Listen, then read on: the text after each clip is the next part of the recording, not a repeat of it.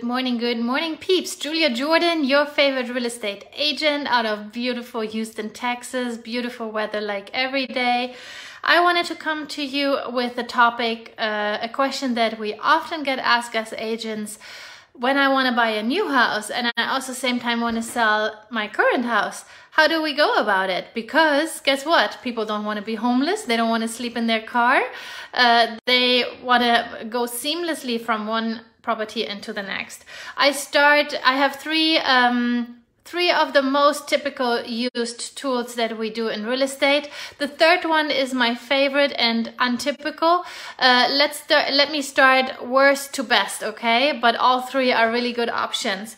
The first one is something like a bridge loan. So you stay in your home, you go under contract with the next one, and there are companies that for a certain percentage of the purchase price make you a cash buyer. What happens is they officially become the buyer, but they buy a house for you. So everything is set in concrete and this is super safe. They buy the house for you, you pay them for their service a percentage. And the last 2 years that was actually very competitive because all of a sudden your property was bought as a cash deal. So you were very straightforward and very competitive without having to go 50, 80K over asking. Our market has changed, so we do not need this so much anymore. I have offered it recently, but there were other better options for my clients. The second one, what is the most used in my business, is the seller leaseback. So as long as the seller is looking for something where we have enough inventory, what I call a cookie cutter house. So you don't want something very, very rare out there, very, very specific. You just want a 4-bedroom or a 3-bedroom in a regular neighborhood where we constantly have inventory come on the market. So where I see as your agent, this is very likely to get for you. We can put the new property under contract while we have the current one already listed, and then we try to time them with the gap of not more than 4 or 6 weeks. So you are closing on the next property while we are selling the current one. Yes, there is a contingency, but in this market we are able to usually get you properties even with a contingency. If we don't have to have that, even better. So that is what I say is the most common seller lease back. So you basically lease back your own property after it is sold for 2 weeks, 4 weeks, something like that. Everything else is a little bit harder to negotiate. 6 weeks and up is a little bit more tricky because the person that is buying your property, they have to comply with their lender's regulation.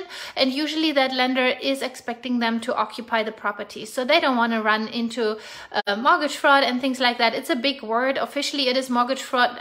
In real life probably no one will check on that, but what I do see is that buyers they don't want to buy a house and then wait forever. When they go house shopping, they are already expiring on their lease or also another contingency, selling their own property. Okay, so now my very favorite, and that one we haven't used in a while, and this doesn't fit for everybody because it is the best thing when people's current home is paid off. And I tell you why. I have right now clients, and I hope they're watching this video. I will forward it to them.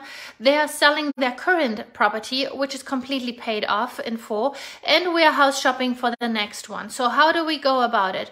The overall goal is to sell the current house, to buy the new one, and live again with no mortgage. The question is, how do we access the money for the new property while the current one? What we can use is a so-called HELOC. We use a home equity line of credit.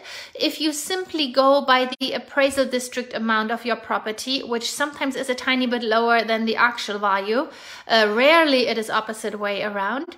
Let's say the house at the tax district is valued for 400. They would get a home equity line of credit simply on that amount for 80% for no charge. Home equity line of credit does not charge for the process usually. And if you say, well, my value is 500 and the tax district is only showing it for 400, and you want to max out or you need the whole amount, what you do is you pay for an appraisal. It is not going to the banker. The banker just needs the appraisal to see the current value of your home. And then again, same process. You get a line of credit, what is basically usable like a credit card, just way cheaper, for whatever amount they come up with, 80% of that amount. So what you then do is, that is very accessible, that kind of money. The moment you find the new property, you can take that money out before closing, close on the new one, and then we put your current property on the market.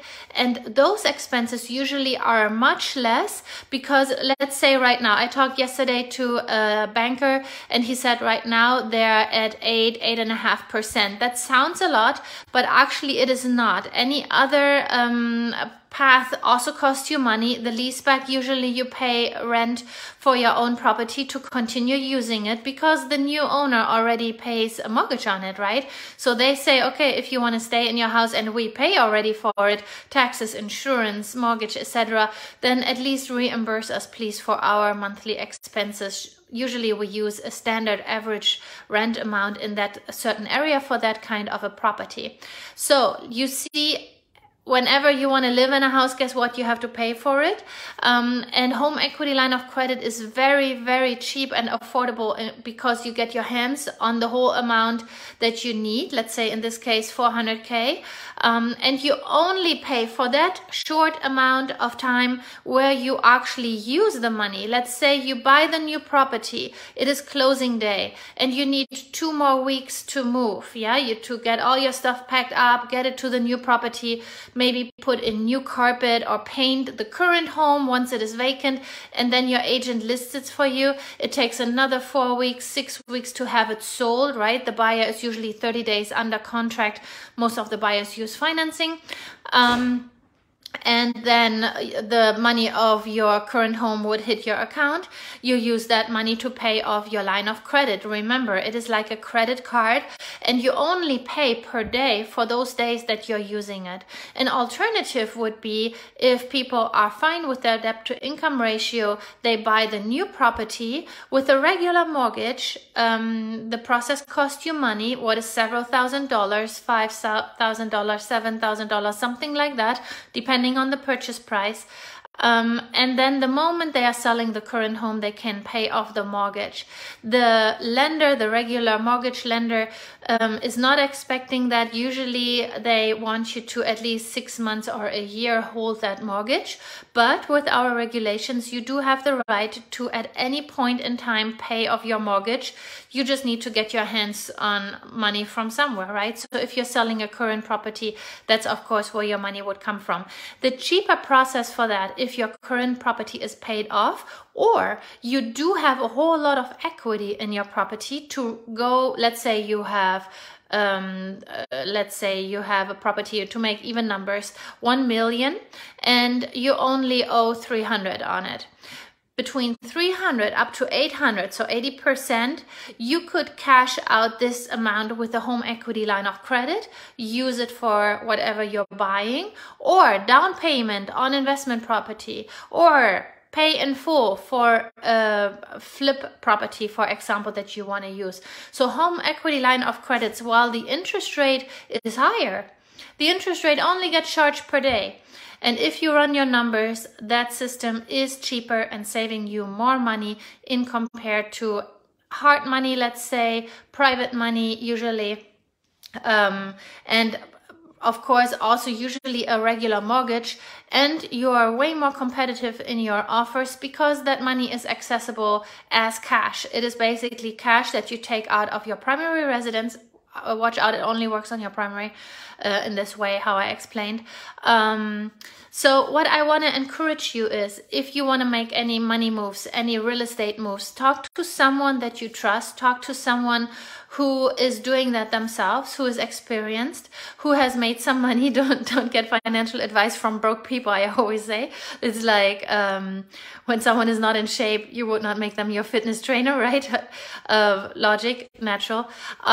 So talk to someone who knows that and who gets a certain kick out of figuring out a good path for moving around your money, growing your money.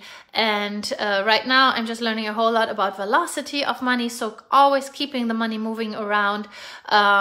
Whenever your money is standing still, guess what? Someone else is working with your money. If we just put our money in a savings account, it is sitting there still, what means, of course, the banker is using your money. So there are ways how to be smart with your money and how to make it grow. And my favorite vehicle is real estate still. And I continuously learn, and in this market it's changing again, what I think is totally exciting. Many agents do not know how to maneuver that. A third of agents are leaving the industry.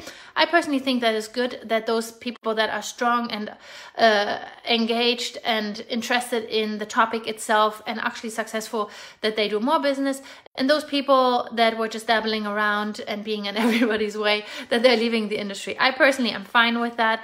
There are so many other jobs that you can do where you do not risk other people's money, because it is people's usually most expensive transaction of their lifetime.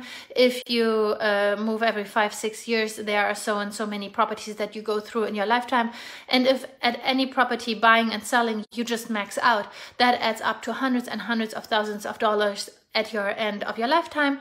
And then talking like Albert Einstein, or remembering the words of Albert Einstein, compound interest is the 8th world wonder. And most people don't understand it. A $10,000 when you're 20 years old, how it multiplies to when you're a senior, and how it literally can change your mind when you're smart with your money. So if you want to talk smart money, how to grow it, to give yourself a better life, to create generational wealth, to ensure your kids' education, or whatever kind of fancy hobby you might have, or restaurant habit, or whatever. I love educating people. I love having a chat about your situation, and also hooking you up with the right people. I'm not the end of all wisdom, naturally, but if you don't know something, you need to know the people that do know. And definitely I do know a lot of people, and my favorite thing is just getting people connected and then seeing them flourish. I really get a personal kick out of that, okay? If you know anyone who needs a top agent, let me know. 832-444-4923. I appreciate your referral, and I would be honored to help your peeps, your friends, and your family, okay? Bye-bye. Thank you. Have a wonderful day.